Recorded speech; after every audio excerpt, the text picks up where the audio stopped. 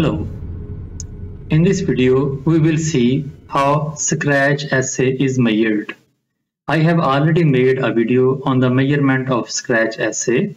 This video is particularly about the update on this tool. Its features are pretty much similar, however this tool comes with a little variations. Let's see what we have in the update. For this purpose, a tool is used called Wound Healing Size Tool Update. Let's go and download this from this website. I have given the link of this website in the description.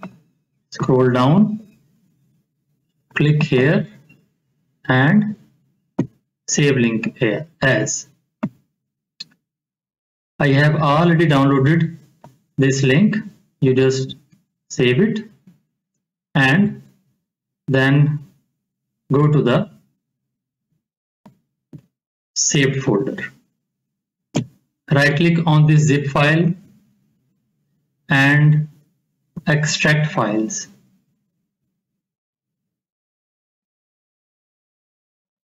You can see there are two files in this folder. The first one is a PDF file.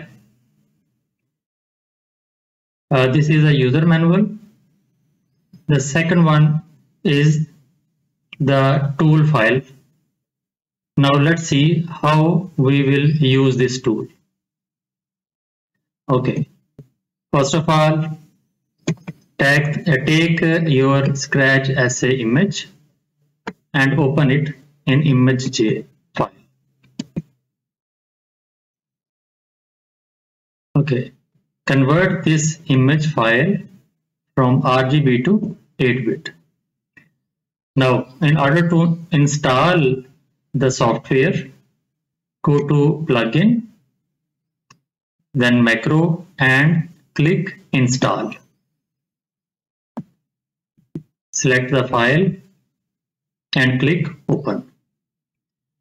You can see this tool has 4 icons. The previous one had 3 icons.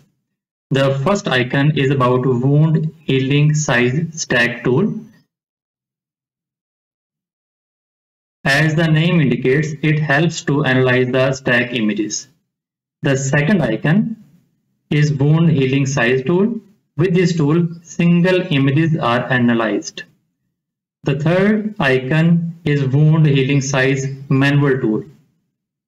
And the last one is the Rotate 90-degree tool.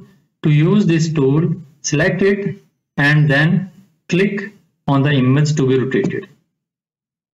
Click it once more. After selecting this, it will rotate again.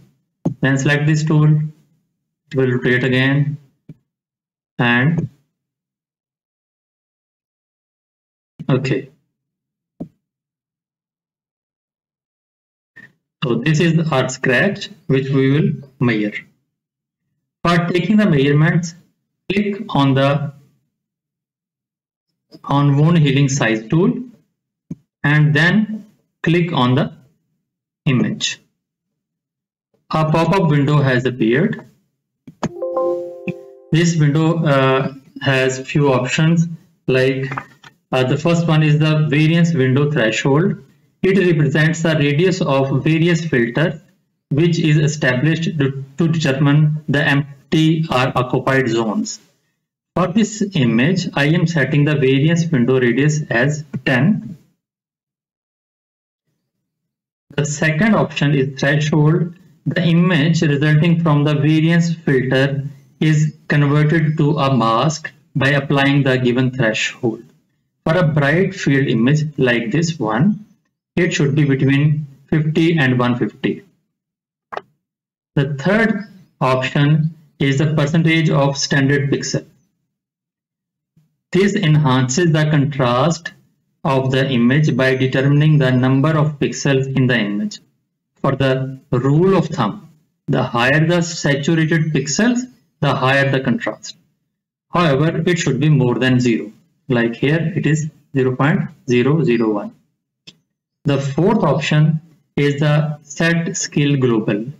This represents the calibration of ImageJ. If the ImageJ is calibrated, the results will appear in the calibrated units.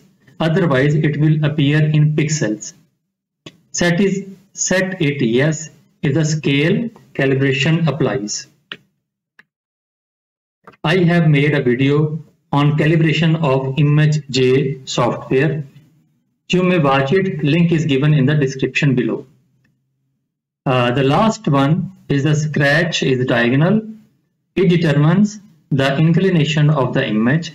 Select it yes if you observe that scratch has an inclination. The other option is no. Okay, after doing this, just click on OK. After a little processing, you can see the scratch has been highlighted with this line, and two more windows have appeared, one with the results. The result window has the name of the file, area in square pixels, percentage area of the scratch, pixel width, as well as standard deviation pixel. The second window is ROI manager. It has many options. They are described in my another video on the Scratch Assay. Please go and check it out.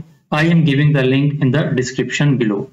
You can check and uncheck the label, this label. You may highlight or unhighlight this area, and there are many options in this window as well. These all are described my previous video on Scratch Assay. I hope you have watched my previous videos on how to calibrate ImageJ and how to add scale bar. If not, their links are also given in the description below. Thanks for watching the video. Please like this video and subscribe to my channel. Thank you.